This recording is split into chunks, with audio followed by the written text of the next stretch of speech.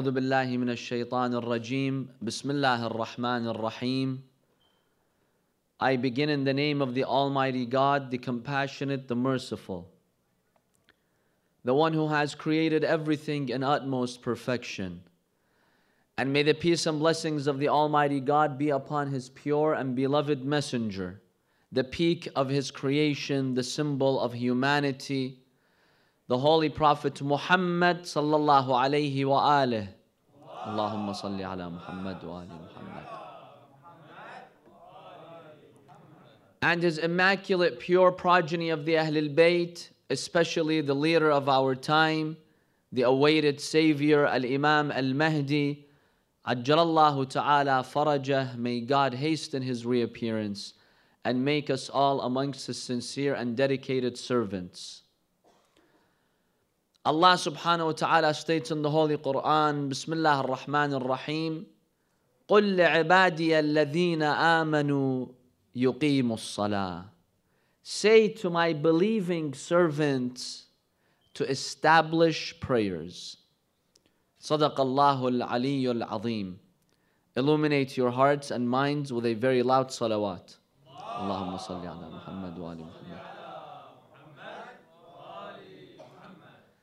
There is no worship greater than Salah, establishing prayers.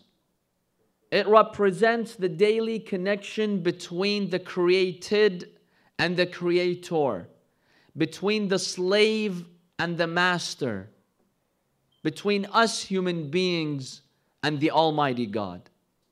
Indeed, Salah, prayer is the pillar of faith.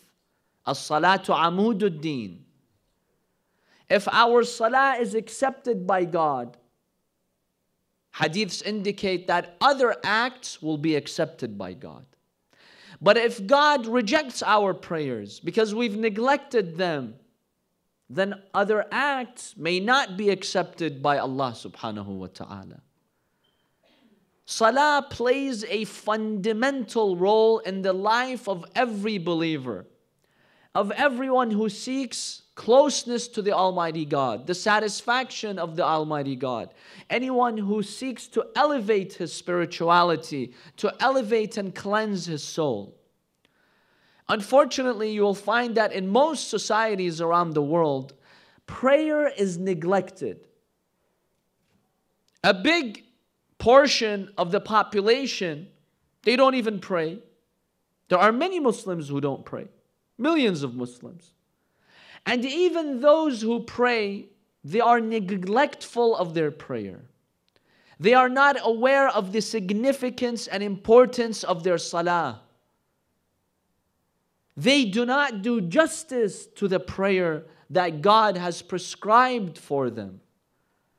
Prayer is neglected in our societies, in our communities, in our daily lives, in our homes. Many of us, we pray like robots. It's just a routine. It's just a burden that I have to get out of the way. It's nothing more than that for many of us. In order to understand the significance of prayer and to better interact with our salah, to have the salah bring us closer to Allah subhanahu wa ta'ala, I've dedicated a series of 5 lectures on the importance of salah. So we can come closer to this act of worship that Allah subhanahu wa ta'ala has treated with so much importance and significance. In our discussion tonight, which serves as an introduction to this series, let us examine the history of prayer, number 1. Number 2, in the religion of Islam, when was prayer made mandatory for Muslims? And number 3, why do we need formal prayer? Why is it that we need to pray every day? This formal way of praying. Let's begin by examining the history of prayer. When you look at human history, you will find that prayer is an inseparable part of human history. Many anthropologists believe that the earliest intelligent human beings used to pray. When we examine historical records, for example, that go back to 5,000 years ago, we see that prayer was central in almost every society. Human beings, since Allah subhanahu wa ta'ala gave them the capacity to use their intellect, they've been worshiping. We cannot isolate prayer from our history, the history of our ancestors. It was prevalent in every community and in every society. Now, yes, some communities, they used to worship different beings than other communities. Many of them deviated from worshiping the one God. But we see the idea of worshiping and praying was always there. It was an integral part of our human history. Therefore, we see that prayer was a fundamental message of every prophet. Since Allah subhanahu wa ta'ala sent Prophet Adam alayhi salam to this earth, prayer had a central role. Let's take a quick look at the prophets of God, and we'll see that prayer existed in all of their lives and their messages. Prophet Adam alayhi salam, the first modern human being, the father of human beings, the first prophet of God. When he came down on earth, on the first day that he came down to earth from heaven, the Almighty God made it mandatory for him to pray 50 prayers, 50 salah. In the afternoon, at sunset, and at night, at the time of Isha. So Prophet Adam alayhi salam, on day one of him being on earth, he had to pray 50 prayers, 50 salah. We have to pray 5, but it was obligatory on him to pray 50. That's Prophet Adam alayhi salam. Come to Prophet Idris alayhi salam. Prophet Idris was one of the early prophets of God. He used to pray in Masjid al-Sahla, which is close to the city of Najaf.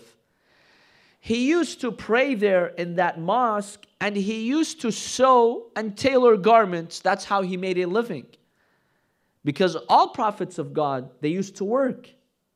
They would not go to people and beg them for money. They used to work with their own hands. Prophet Idris, he would sew clothes, he would tailor clothes, and he would sell them, and that's how he made a living. He would do that in Masjid al-Sahla, and he would pray in Masjid al-Sahla. Al-Imam al-Sadiq alayhi salam tells us it's highly recommended. If you go to that area, go to Masjid al-Sahla. It has a long history.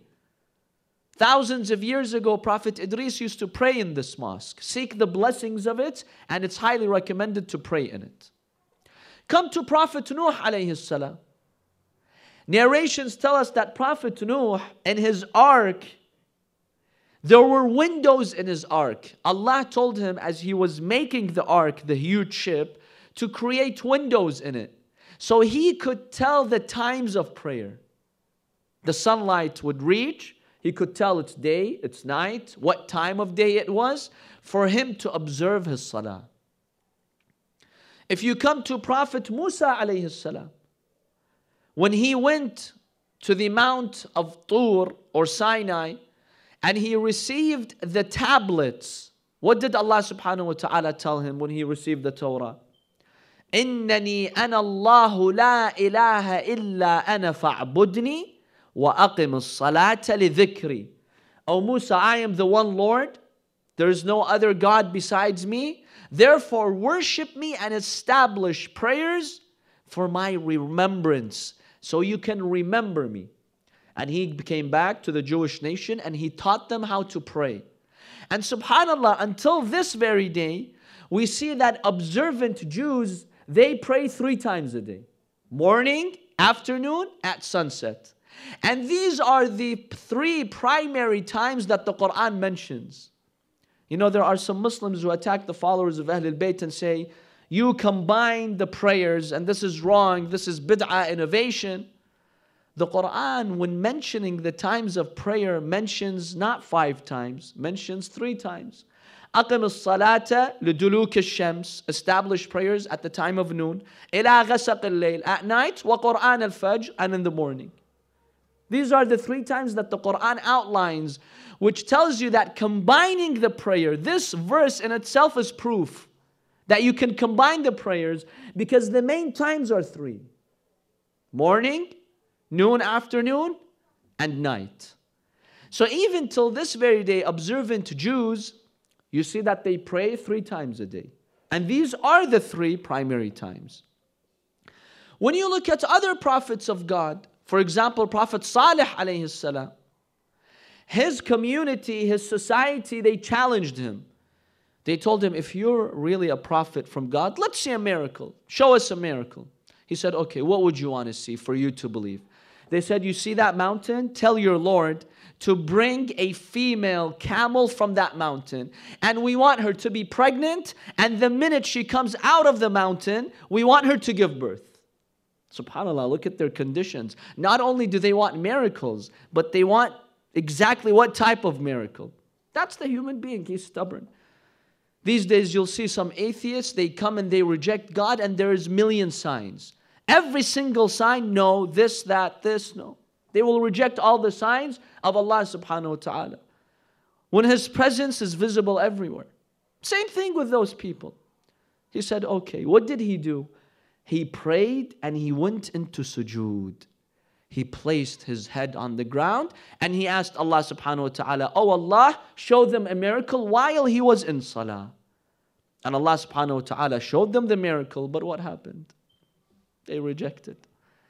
Even after what they saw, after that miracle, they killed the camel. Allah subhanahu wa ta'ala decided these people are up to no good. There's no chance for them at being guided after what they've seen. So Allah subhanahu wa ta'ala destroyed their community and their village.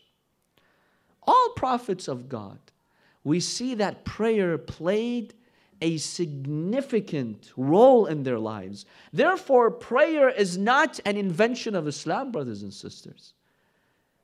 It's been always part of our history.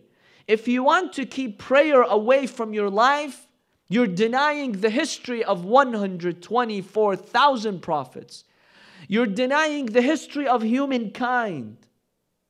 In fact, we're denying our fitrah, our nature, our essential intrinsic nature. We human beings, we've been instilled by God to worship. Anthropologists are really stunned when they look at the history of human beings and their insistence on worshiping. We have this need that drives us to worship God. Why? Why are we programmed to worship God? To worship a higher being. Now some people, yes, they take this and they corrupt it and they, let's say, worship an idol or something else. However, the need to worship a higher being is built in us. Why? We human beings, we all have the desire to freedom, right? We all would like to be free. We value freedom. For us, the most valuable thing that we have is freedom. And that's why when someone commits a crime, what do you take away from that person? Do you take his money? No. Do you take his house? No. Do you take his car, his iPhone, his tablet? What do you take from him? His freedom. You lock him up in jail because that's the most valuable thing he has. His freedom, you take it away from him. You lock him up. Every human being has this desire to be free, to remove limits, because that's what freedom is, removing limits. Here's the reason why the human being has this historical need to worship God, a higher being. Why? Because when the human being looks at himself, at his life, he realizes that he's surrounded with limits.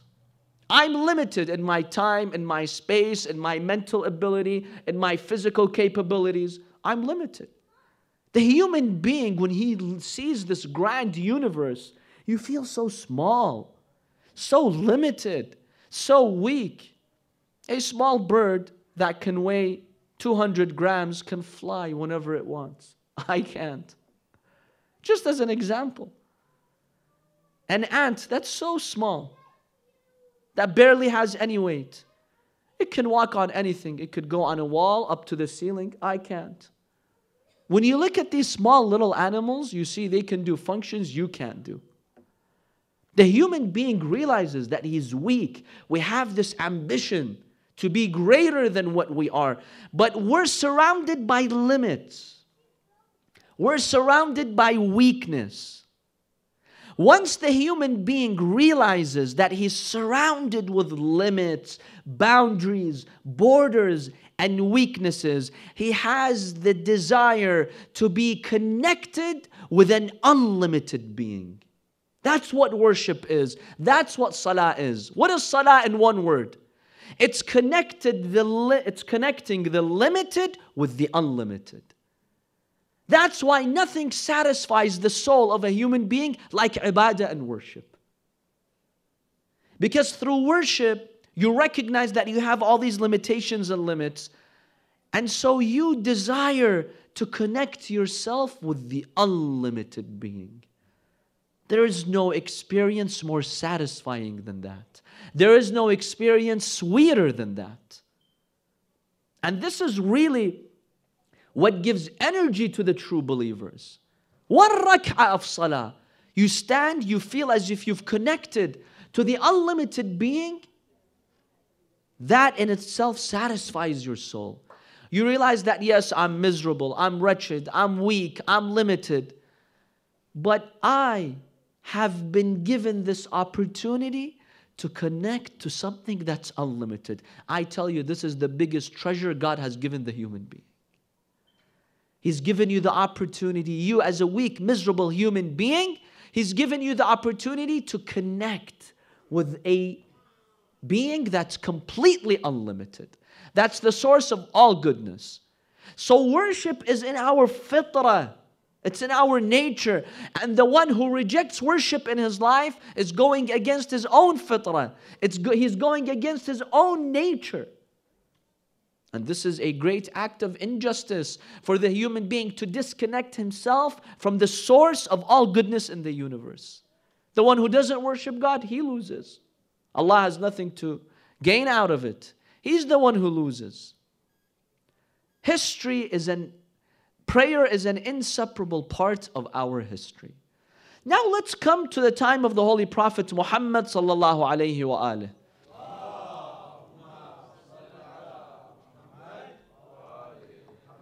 Were the pagans at the time of the Prophet praying? Did they have any type of prayer before we see when Islam mandated Salah?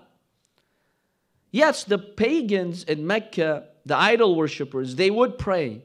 But the Quran describes to us what kind of prayer they had. وَمَا كَانَ صَلَاتُهُمْ عِنْدَ الْبَيْتِ إِلَّا مُكَاءً وَتَصْدِيًا. The pagans, you know how they prayed? Look how they had corrupted prayer to this extent. Their method of praying, they would gather in Masjid al-Haram around the Kaaba. They would sing, clap, dance, and walk naked around the Kaaba. This was their salah. And the Quran attacks them. What kind of a prayer is this? You're giving to your God or even your idols. What kind of salah is this? They would whistle, blow, and clap, and that was their form of prayer. Now the religion of Islam teaches us something here, brothers and sisters. We see that in other religions, in many cultures, their way of praying involves dancing and music, right? Many cultures, many religions. With the observation that we have, we're not being disrespectful to any culture or religion. Islam respects cultures and religions. However, Islam teaches us that when you're worshiping God, the Almighty God, you have to worship Him in an appropriate way. You have to worship Him in a way that does justice to God, in a solemn way. For us to dance and sing and play the music and do wild acts and say we're praying to God, this is not appropriate to the status of Allah subhanahu wa ta'ala. If you go and you meet the Pope, okay? You want to go and you have a meeting with the Pope. Are you going to go barge into the Vatican dancing with music? Or that's disrespectful. You have to show respect to the person whom you want to worship, whom you want to meet, let alone the king of the universe. If you have a meeting with the president, do you go in dancing with that person? Allah subhanahu wa ta'ala has a very high status. It is inappropriate for someone to worship Him like that. Again, we're not attacking any culture or religion. We're just saying that Allah subhanahu wa ta'ala has a very high status. His status is to be respected. We have to worship Allah subhanahu wa ta'ala in a polite way, appropriate way, in a solemn way, in a serious way. That's how we show respect to our Creator. But for me, as this week creation, to dance and say I'm worshiping God, this is problematic. Now this is how the pagans used to worship. And by the way, the origin of this is a paganistic belief that if you dance while praying, the idols will be happy. So they tried to make their idols happy by doing that. The religion of Islam came and changed that. You worship Allah subhanahu wa ta'ala the proper way. So when was Salah in the religion of Islam mandated and made obligatory on all Muslims? It wasn't the first day. It was about 7 years after the Bi'thah of the Prophet, when he was sent as a messenger. Now during those 7 years, there were 3 Musallin in Mecca. Before Allah made Salah officially mandatory, there were 3 people who would pray in Mecca. And I just want you to picture that amazing scene. The first 3 people to pray in Islam. Imagine Rasulullah sallallahu alayhi wa alayhi. Imam Ali alayhi salam behind him, Lady Khadija behind them. These were the first 3 people to offer Salah in the religion of Islam. And this continued for 7 years. They were the only ones who would pray. Because Salah was not wajib yet. Now the Prophet didn't necessarily pray the way now we do, the 17 units with these steps and conditions, but the actual Salah, bowing to God, praying, doing sujood, the Prophet would do that even before he became a prophet. And they would harass them so much, those evil pagans. One hadith tells us the Prophet, whenever he would pray in Masjid al-Haram, for example, once 2 men came to his right side, 2 to his left side. The ones to the right side would clap, the ones to the left would whistle, and they would make fun of him to distract him from the Salah. Appreciate the Salah that you have. For 7 years, the Prophet was mocked in Mecca. For 13 years, but especially those first 7 years. Sometimes he would be praying in sujood, they would get the intestine of the camel and they would throw it on his back. And Fatima alayhi salam would see those scenes and she would be so disturbed, and sometimes she would cry seeing her father in that state. So the first 3 to pray in Islam were these 3. Know where you get your deen from. How you pray. Learn from those 3 how they used to pray.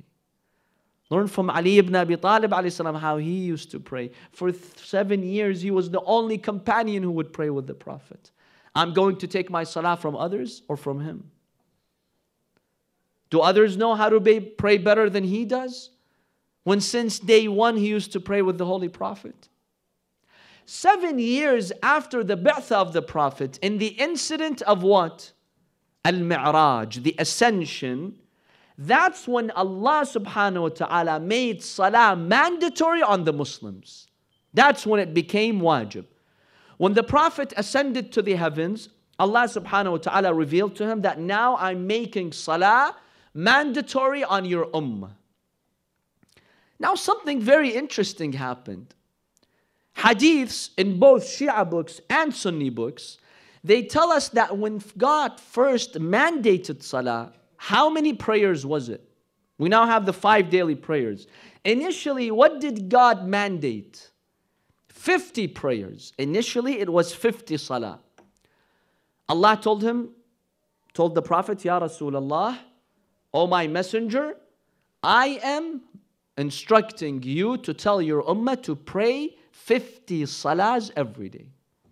The Prophet said, okay. As he was going back, he met Prophet Musa alayhi salam. in the Mi'raj, in the Ascension, he met Prophet Musa alayhi salam. Musa asked him, what happened? Tell me about your conversation with Allah subhanahu wa ta'ala. He told him, Allah made Salah mandatory on my ummah just today. He told him, how many rak'ahs, or how many salahs, not how many rak'ahs, how many prayers? He said 50. Musa alayhi salam, he told him, Ya Rasulullah, let me tell you something. I've got experience with my Jewish nation. They were obedient and they used to worship until Salah became wajib on them. They were not that observant with their Salah. And let me tell you, your ummah, they can't handle 50 Salah. Ask Allah subhanahu wa ta'ala to decrease it. So the hadith says, he goes to Allah, he goes back to Allah subhanahu wa ta'ala and he tells him, oh Allah, Musa has asked me to ask you to decrease it. Now there's a few observations here. First of all, one of the Sunni sources that narrates this hadith is Bukhari. And you see that those people who accuse Ahlul Bayt alayhimus salam, or the followers of Ahlul Bayt, the Shia, of believing in Shafa'ah, this is one example of Shafa'ah in Bukhari. Because Prophet Musa, when the Prophet was ascended to the heavens in Mi'raj, was Prophet Musa alayhi salam still alive in the world? Or was he dead? He had passed away. Yet Prophet Musa alayhi salam, even after leaving and departing this world, we see that he did something for the ummah of the Prophet. He asked the Prophet to ask Allah subhanahu wa ta'ala to reduce the salah. So he benefited the ummah of the Prophet even after being dead. This is one type of shafa'ah. And they tell you it's shirk. Okay, if it's shirk, how did Musa alayhi salam do this shafa'ah for this ummah? Because shafa'ah, what does it mean? Help. That means you ask the Prophet for help, the Imam for help. You have a high status with Allah. I need your help. Ask Allah subhanahu wa ta'ala to help me, not because I directly cannot ask Allah, but because you have a high status. There's a difference between me asking and Rasulullah asking. I, with all my sins, Allah doesn't have to grant everything I ask Him. But the Prophet is sinless. Allah will give him what he asks. This is the first observation about shafa'ah. Secondly, some of you may be wondering, wait a minute. These hadiths, first of all, doesn't God know that the ummah can't handle it? Musa has to come up with it. The Prophet sallallahu alaihi wasallam, he himself, he doesn't know that 50 salah is too much on the ummah. Musa alayhi salam has to tell him. What's the answer to that? Yes, Allah knows from the first day, Allah, His plan was 5. And the Prophet knew that his ummah couldn't handle 50. This was very clear. But Allah subhanahu wa ta'ala wants to show us human beings the value of Prophet Musa and the Holy Prophet Muhammad sallallahu alayhi wa alayhi.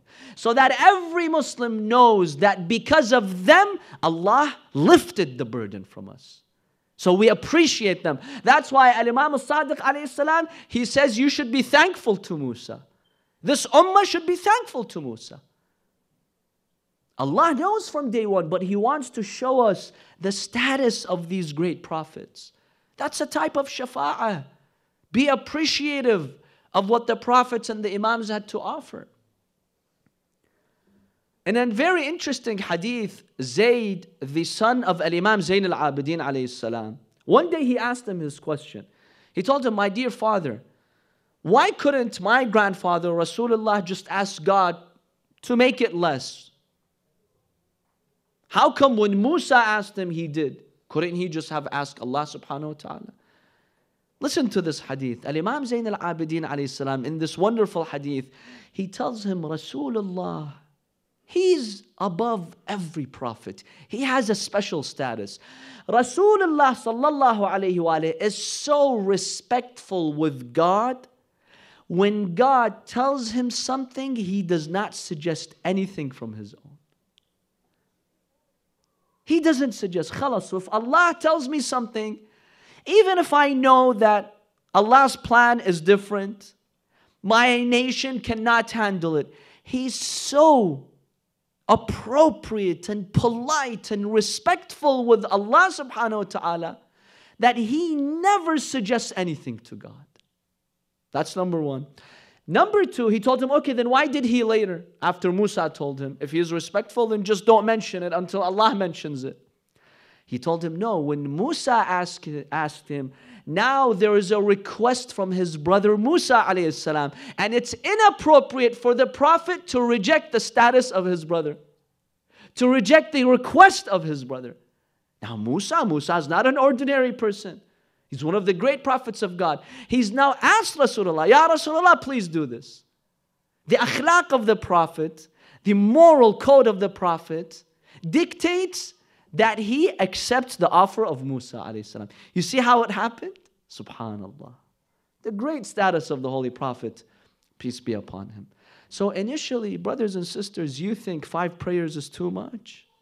Initially, it was 50. Musa alayhi salam helped us. The Prophet accepted that, and Allah subhanahu wa ta'ala said, yes, I accept this. Be appreciative. Yes, Allah subhanahu wa ta'ala could have made 50 prayers mandatory on us. You could say, well, I'm busy, my life, this and that. Why did God create you in the first place? وَمَا خَلَقْتُ الْجِنَّ وَالْإِنسَ for what? I have not created human beings except to what? To eat, to play sports, to work. Yeah, working is necessary. But is that why God created us? To work? No. Allah subhanahu wa ta'ala created us for one thing. إِلَّا لِيَعْبُدُونَ. The whole point of creation is for us to worship Allah. That's why He created us in the first place. So yes, even if God would have made 50 prayers mandatory on us, no one has the right to object to Allah. When every breath that you have, every cell that you have is from Him. This whole world is from Him. Every dollar you make, it's from Allah subhanahu wa ta'ala, who gave us all these resources. Even if He would ask 50 prayers from us, that's not too much. But Allah subhanahu wa ta'ala had mercy on this ummah. Now narrations indicate, now the Prophet did add something.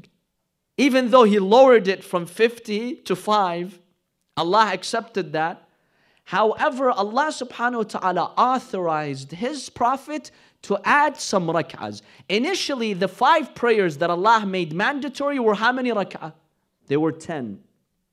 Each salah was 2 rak'ah. The morning was 2, Dhuhr was 2, Asr was 2, Maghrib was 2, Isha was 2.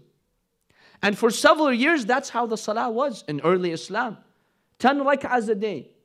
5 prayers, each one 2, so 10 units. Then the hadiths indicate when Al-Imam Al-Hasan and Hussein alayhim salam, they were born.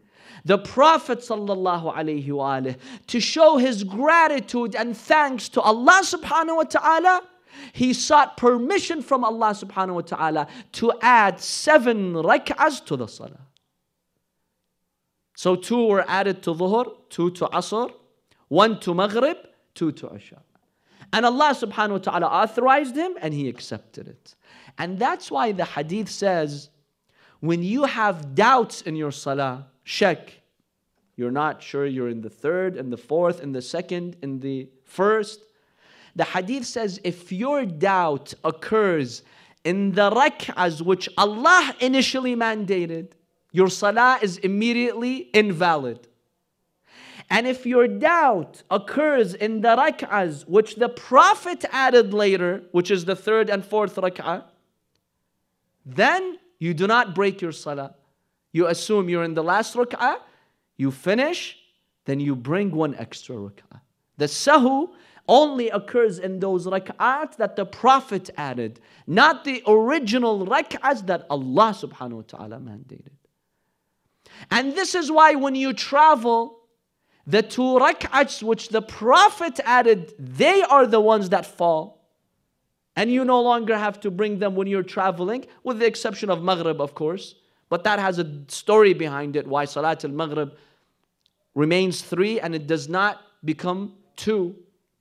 But for Isha, Dhuhr and Asr, why is it that when we're traveling, because it's difficult, it's more difficult to pray when you're traveling. Why does it go down to 2 rak'ahs? Because originally the salah was 2 rak'ahs. Then the Prophet sallallahu alaihi wasallam, he asked Allah to add 7 rak'ahs. Allah authorized him. The Imam says that's why when you travel, the original salah is not broken. Only what's broken, what's shortened, the rak'ahs that the Holy Prophet, peace be upon him, added.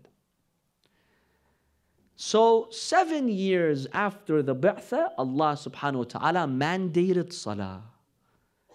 That's 7 years after the Bi'thah and about 5 years before the Prophet moved from Mecca to Medina. And the Muslims would pray. This is when salah was made mandatory upon the Muslims. Now what is the meaning, the linguistic meaning of salah? What does it mean? We always use this word. Salah means dua. It means to supplicate to God. Now some linguists, some scholars believe that the origin of the word salah comes from Aramaic. In the Aramaic language, salah, the origin of the word salah meant to bow. So it was a sign of worship. Some other scholars, they believe that it was originally a Babylonian word from Iraq, which found its way to Mecca, to the Arabian Peninsula, when Prophet Ismail alayhi salam, he migrated to Mecca, and then he established prayers over there. رَبَّنَا لِيُقِيمُوا الصَّلَاةِ, in the dua of Prophet Ibrahim alayhi salam when he took his family to Mecca. That's how this word came into the Arabic language. So the meaning of salah is dua. It's a type of prayer. It's a type of supplication between you and Allah subhanahu wa ta'ala. And it's the best type of dua, the best type of supplication. This is the meaning of the word salah. Now there is one important question here, especially nowadays. You'll find people who will tell you, you know what? I don't need to pray 5 times a day the way you Muslims do for me to have a connection with God. As long as I have a good heart, I can talk to God whenever I want and pray to Him whenever I want. I don't need this formal salah. We hear this objection, right? Many people. I've talked to some people who don't pray. Why don't you pray, Habibi? What's wrong? You don't have time? You don't have 17 minutes to pray? He says, no, the prayer is in the heart. I have a good heart. And I pray from my heart. I don't need to pray and bow down and do wudu and the tasbihas. I don't need to do any of that. What is the response to that? Yes, it's true that Allah is closer to us than our jugular vein. وَإِذَا سَأَلَكَ عِبَادِي عَنِّي فَإِنِّي قَرِيبٌ. When your people, when my servants ask about me, tell them I'm close. I hear you. Yes, Allah is closer to us than our own selves. There's no doubt about that. We can talk to God every day. However, this is a fundamental point. Allah has such a high status, only He knows what His status is. No human being can figure out what the status of God is. Because we're limited, He's unlimited. How can the limited grasp the unlimited? Allah has a status. When you talk to someone, you need to know what their status is. Otherwise, you will be offensive. You have to know whom you're talking to. Do you talk to your kids the way you talk to your wife, your teacher, your friend? No. Each one is different because everyone has a special status, a certain status. In order for you to be polite and respectful, you have to know the status of the person whom you're talking to. No human being can say, I know what the status of God is. No. Not even the Prophet and the Imams. Even though they know God, but that unlimited status, only He Himself, God, knows His unlimited status. No human being knows the status of God. Now, you have to be respectful when you worship God, because when we worship God, we talk to God. How do I make sure that every day I am observing the status of God by speaking to Him in an appropriate way? The only way is for He Himself, Allah subhanahu wa ta'ala, to tell us how to talk to Him. That's why worship requires a formal ibadah, which is salah. Let me give you an example. Let's say you are very close to your friend. You can talk to your friend about anything. Let's say you want to meet your friend. Do you just go and barge into his house and intrude? Or no? You call him, at least you tell him, hey, I'm coming in an hour. At least you seek an appointment. You want to meet someone, you seek an appointment. Once you seek the appointment, you go, you don't break into your friend's house. You go from the door, right? Imagine if you go from the back door or from the window. Is that respectful? He's your best friend, that's fine. But he's in his private room. Suddenly, you break from the window into his room. Is that respectful? No. Your friend will tell you, look, I know I'm close to you, but respect me. Let me know you're coming. You don't just intrude on me like that. Once you get the appointment from your friend, you go and visit him, then you can talk to him whatever you want. Feel comfortable, feel at home. Every single day, Allah, to observe His amazing status, we seek 5 appointments from Him every day. And that's through Salah. Once you've done that, talk to Him all you want. But if you want to talk to God and worship Him from your heart without doing the formal Salah, that's an offense to the status of Allah, because you have not given respect to His status. Why? Because Salah, there is a reason why we pray the way we do, to respect the status of God. You know, one hadith says, Salah has 4,000 conditions. This Salah that you see is so simple, and really it is simple. We pray here every night together. It's pretty simple, but it has 4,000 rules and conditions and limits. One hadith says Salah has 4,000 doors, 1,000 mandatory rules, and 3,000 mustahab rules. When you pray, you're observing the status of God. You're showing respect to Allah subhanahu wa ta'ala. Because when you examine Salah, what are the acts of Salah? In the beginning, you have to purify yourself, right? With wudu. You make sure your hand is clean, your face is clean, your feet are clean. What does that show? That I'm observing the status of God. I'm cleaning myself before speaking to the Master of the universe. That's how you seek permission to speak to God. That's how you show respect. When you stand in Salah, you face His symbolic house, as if, Allah, I'm coming to visit you in your house. The clothes that you have to wear in Salah, are they any clothes? Najis clothes, unclean? Made from unclean animal? No. Even the clothes that you have to wear, you have to make sure you are wearing appropriate clothing in order to respect the status of Allah subhanahu wa ta'ala. If your clothes, for example, you got them by stealing it from someone, your salah is invalid. Because when you stand before the Almighty God and you've stolen your clothes from someone else, you're disrespecting God. You're violating God. That's why the house that you pray in, it has to come from a lawful source for the salah to be valid. And look at the rules of the salah. On one of the nights, we will examine step by step the amazing acts of salah and their significance. The only way for you, wretched, miserable human being, to talk to a source that's nothing but goodness. Remember, Allah has nothing but purity. I, as a human being, I'm contaminated with my actions, with my sins, with my physical desires. These all contaminate me.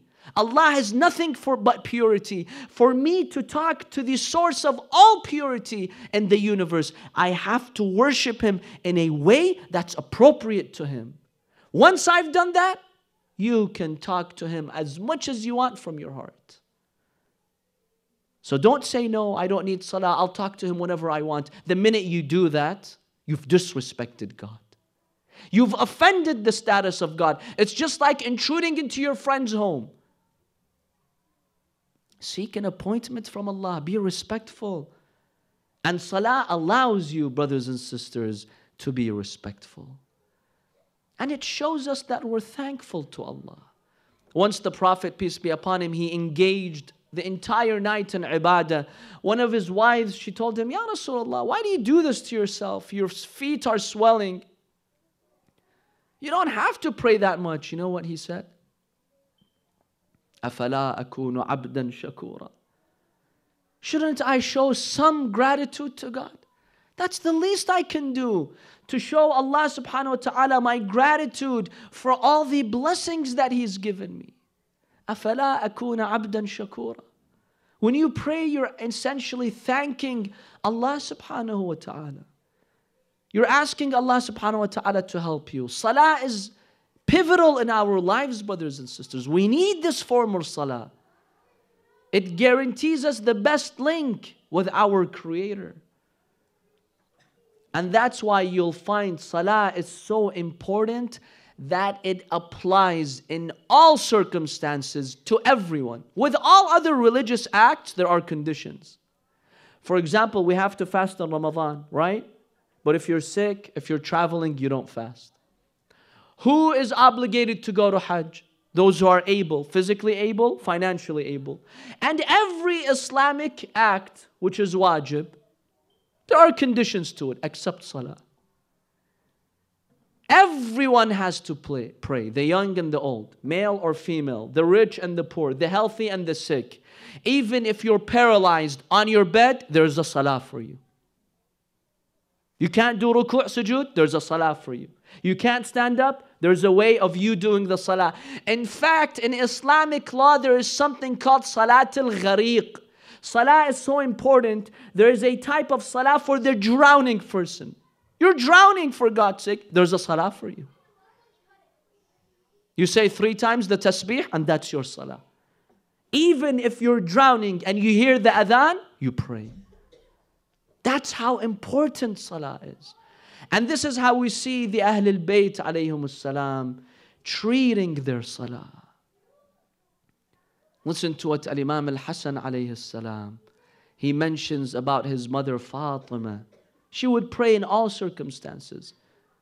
He says, I would witness my mother when he was a child. He says, I would witness my mother Fatima stand in the midst of the night till the morning. She would be on her feet praying to Allah subhanahu wa ta'ala. In another hadith, it says that why is Fatima called the Zahra? Zahra means the luminous light. Why is she called that? Because when she would stand in her mihrab to pray, 70,000 angels would pray behind her. And the nur of Fatima alayhi salam, the light of Fatima would fill the entire universe. Yes, it's not visible to our eyes, but for the angels it was visible. And on the last days of her life, on the last day of her life, Fatima al-Zahra alayhi salam, she told her maid Fidda, oh Fidda, when the time for salah comes, when the adhan approaches, come. She was very weak, she could barely move. The last day of her life. Come and tell me when the time for the adhan is. Fidda comes into the room of Fatima al-Zahra and she tells her, oh my Sayyidati Fatima, it's time for salah. Fatima al-Zahra alayhi salam, she gets up to go to pray, but her face was yellow. She had no energy. She got up to go and do the wudu. You know how she would walk? She would place one hand on the wall and the other hand on her broken ribs. She went and she did her wudu. And she prayed for that last time. Yes, even in the most difficult conditions, the Ahlul Bayt alayhim salam, they would not neglect their prayers. Zainab alayhi salam on Ashura at night. Imam al-Hussein, you know, he made 2 requests from her. Oh Zainab, be patient, take care of the orphans. Don't break down before the enemy. And number 2, oh Zainab, don't forget me from your salah. Imam al-Hussein alayhi salam, with his greatness, he asked his sister Zainab, don't forget me from your salah. And Zainab prayed that night. All of Salat al-Layl, she prayed it on the sands of Karbala. But she had no energy to stand and pray. She prayed it while sitting down. We ask Allah subhanahu wa ta'ala to open our hearts for His worship, for His ibadah, for His salah. We ask Allah subhanahu wa ta'ala to bless us in these final nights of the holy month of Ramadan. Let's now raise our hands in dua. Let's ask Allah subhanahu wa ta'ala to bless us. Everyone raise your hands in dua. Bismillah ar-Rahman ar-Rahim. اللهم إنا نتوجه إليك باسمك الأعز الأجل الأكرم يا الله. Everyone together. يا الله يا الله يا الله يا الله يا الله يا الله يا الله يا الله يا الله. اللهم عجل لوليك الفرج واجعلنا من أنصاره وأعوانه والمستشهدين بين يديه. اللهم اقضي حوائج المحتاجين. اللهم اشفي كل مريض. اللهم اقضي دين كل مدين. اللهم فرج عن كل مهموم ومكروب. اللهم ارزقنا زيارة الحسين. اللهم ارزقنا شفاعة الحسين.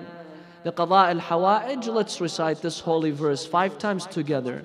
بسم الله الرحمن الرحيم. أمن يجيب المضطر إذا دعاه ويكشف السوء. أمن